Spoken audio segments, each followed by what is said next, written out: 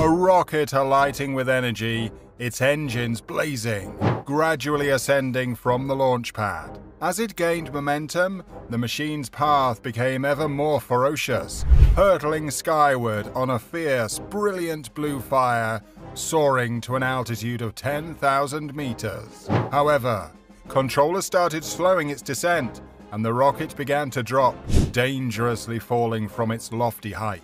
Despite the looming disaster, this was all part of a well-designed scheme to evaluate the Starship's capabilities for maneuvering through the atmosphere and executing a smooth landing. SpaceX had undertaken this rigorous examination twice before, having mapped out the earthbound route of the descending Starship, now tilting on its side. As soon as the Starship reignited its engines, what seemed like an earth-shattering impact with the ground changed as the rocket redirected for the sky.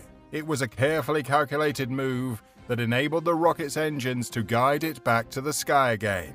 The three engines burned a fiery, mesmerizing blue as they controlled the spaceship back to the landing pad. And finally, with an air of surreal calmness, the Starship settled gently on the ground. SpaceX has been eagerly anticipating this moment after two previous failures in which the Starship crashed spectacularly and dramatically exploded. The third attempt promised to be the charm. The rocket settled onto the launch pad with a slight lean. The announcer's voice boomed out, celebrating each successful stage of the test flight. It seemed like everything was going as planned, until it wasn't.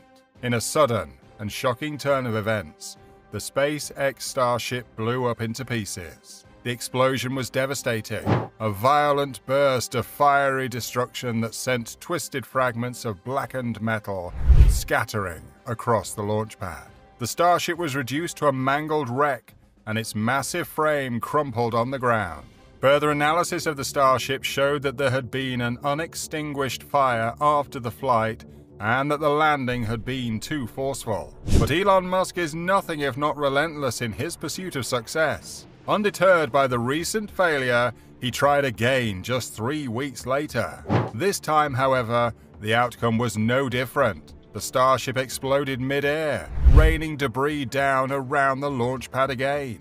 After all these failed attempts, the Starship has only been tested once after the explosion. In the first quarter of 2021, Starship was scheduled to take off again, swiftly traverse the atmosphere, and landed safely back on the launch pad.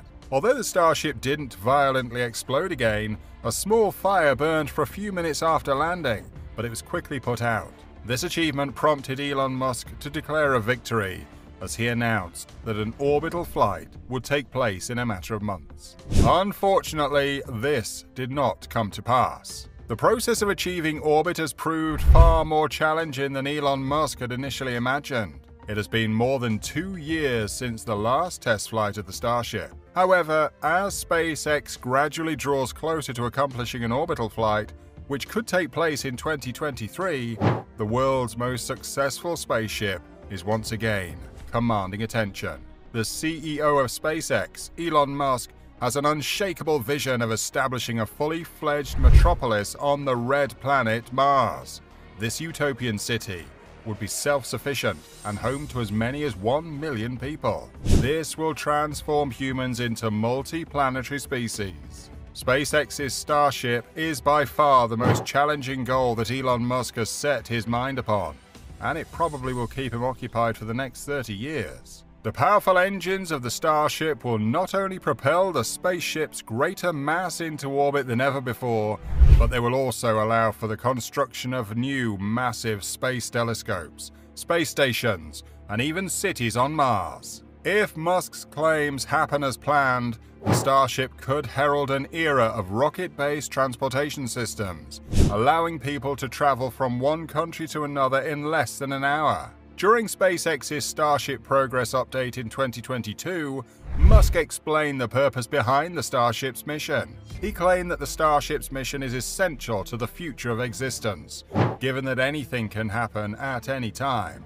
Even dinosaurs have gone extinct. In addition to the Starship's significance as an insurance policy, he also spoke about his desire to create something inspirational. You cannot live day to day trying to solve life issues, as there has to be something exciting and inspiring too. Musk's mission is to create a full-scale city on Mars's surface, a city that is open to the general populace and not just to researchers, scientists, and crew members. Thinking about financing a one-way ticket to Mars may sound like science fiction, but Elon Musk believes it could become a reality. At a 2016 conference, Musk suggested that labor shortages on Mars would lead to economic opportunities for the first settlers, who could repay their loans through work in industries like pizzerias and iron factories. If Musk's vision of a self-governing city on Mars comes to fruition, it would be a pioneering experiment in human civilization. However, the terms and conditions of the Starlink internet service released in October 2020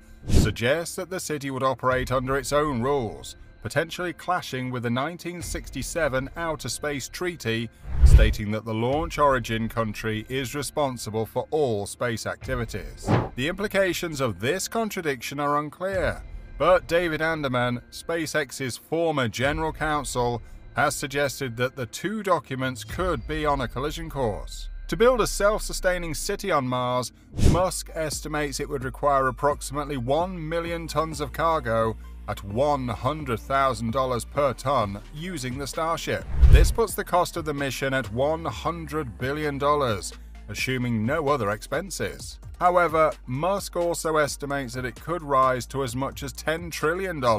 But Musk isn't stopping at just one city. According to Paul Wooster, principal Mars development engineer for SpaceX, the company could build multiple cities on the planet.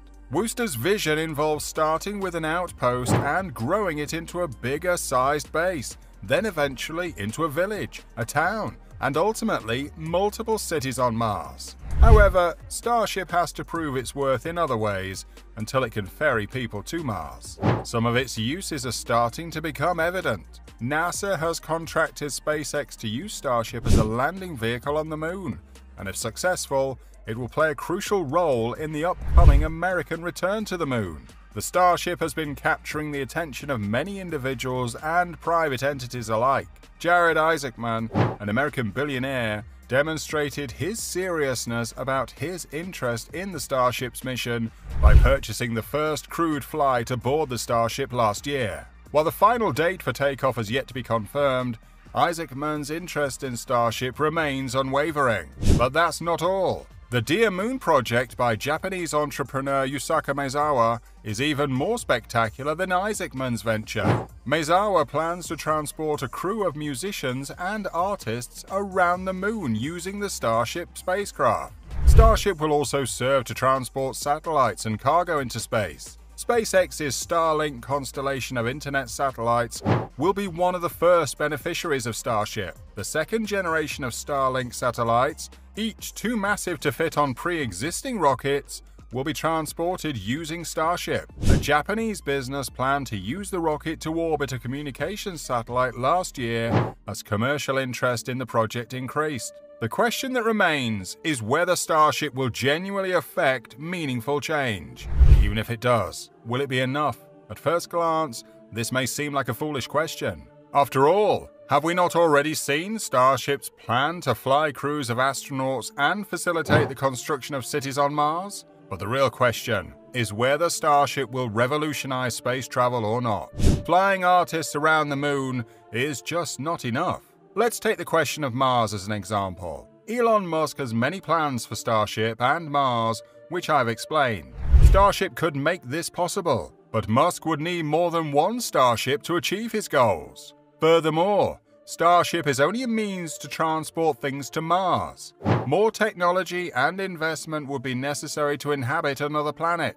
Life support systems and bases constructed and built to endure the severe environment would be required. Colonists would need a reliable food source and protection from sandstorms, extreme temperatures, and long periods when Earth is on the other side of the Sun. The complexities of space exploration are numerous and difficult to understand. One such example is the idea of traveling to Mars, a process that proves to be challenging and complex. The Starship spacecraft may hold the key to unlocking this challenge, but it alone cannot go that far distance. Even optimistic viewers acknowledge that the project will take decades, if not centuries, to fully realize its mission, if it ever does at all. Turning our attention to the Moon, we find a more achievable objective. Starship may find steady employment assisting NASA's missions and potentially helping establish lunar bases.